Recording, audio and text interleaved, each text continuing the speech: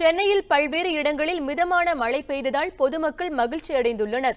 சென்னை மீனம்பாக்கம், ராயப்பேட்டை, தேனாம்பேட்டை, சைதாப்பேட்டை, நுங்கம்பாக்கம், அண்ணா சாலை, குரோம்பேட்டை, கிண்டி ஆகிய பகுதிகளில் இன்று காலை மிதமான மழை பெய்தது. மேலடுக்கு சுழற்சி காரணமாக சென்னையில் மழை தொடர வாய்ப்பு உள்ளதாகவும் வானிலை ஆய்வு மையம் தெரிவித்துள்ளது. தென்மேற்கு பருவமழை காரணமாக அடுத்த 2 நாட்களுக்கு தேனி, திருநெல்வேலி, கோயம்புத்தூர் மற்றும் நீலகிரி ஆகிய மாவட்டங்களில் பலத்த மழைக்கு வாய்ப்பு உள்ளதாகவும் வானிலை மையம் தெரிவித்துள்ளது. உண்மை செய்திகளை உங்கள் கண்முன் கொண்டு வரும் காவிரி நியூஸின் யூடியூப் சேனலை சப்ஸ்கிரைப் செய்யுங்கள். நொடிக்கு நொடி நாட்டு நடப்புகளை தெரிந்து கொள்ள kaaverinews.tv, Facebook, Instagram, Twitter போன்ற சமூக வலைதள பக்கங்களோடு எப்போதும் இணைந்திருங்கள்.